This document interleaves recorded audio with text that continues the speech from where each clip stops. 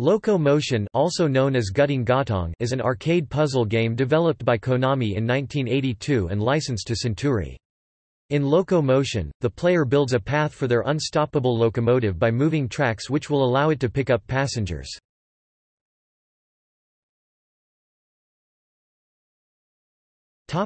Description: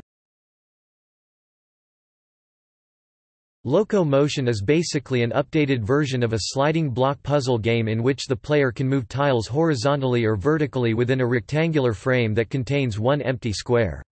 The tiles are sections of railroad track and the player must use them to construct a path for a locomotive that never stops moving. Laid out around the edges of the frame are several stations with passengers that must be picked up. The player uses a joystick to slide a piece of the track into the vacant square and can use a button to accelerate the locomotive.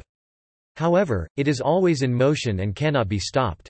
The player must avoid running into a dead-end barricade, a barrier at the playfield edge or the edge of the empty square. Doing so costs one life. As the player moves the pieces of track around, the route the locomotive will take is highlighted in yellow up to any dead end. A countdown timer occasionally appears on a station. If passengers are waiting there and the player picks them up before the countdown reaches 0, the remaining amount is added to the score as bonus points. If not, the passengers send a crazy train onto the tracks and the player must avoid crashing into it. If a countdown timer at an unoccupied station reaches 0, the station is destroyed and becomes a pair of barrier squares. Crazy trains can be crashed into each other to destroy them, but doing so creates a new pair of dead ends or destroys a station if the collision happens within it. On higher levels, there are special pieces of track that have one entrance and 3 different exits. The player cannot choose which exit the locomotive takes from these as it is picked randomly. Bonus points are awarded each time the locomotive crosses one of these pieces of track. A level is cleared when there are no more passengers to pick up, and the player then moves on to the next level, which is a different layout, bigger or smaller with more dead ends. Also, the bonus stations appear more frequently and, on later levels, one or more crazy trains will be on screen at the outset. If the player creates a closed loop of track and rides on it for several seconds, a loop sweeper appears which moves around the loop behind it. If the sweeper reaches the locomotive, the player loses a life. Sweepers can be crashed into each other or into crazy trains to destroy them with the same consequences as above. An extra life is awarded at 10,000 points.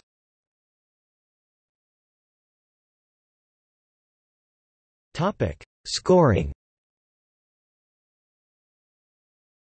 Bonus station points are randomly determined, with a beginning high of 2,470 points.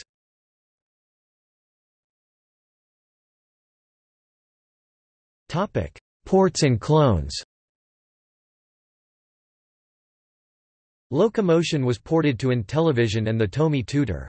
Meanwhile, Activision was working on a game called Happy Trails with strikingly similar gameplay.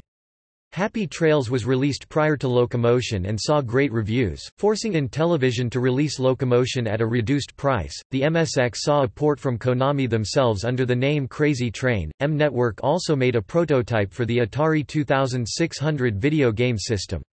However, on July 5, 1983, the release of the game was cancelled for unknown reasons. Confusion 1985 for the ZX Spectrum and Commodore 64 is similar in design to Loco-Motion.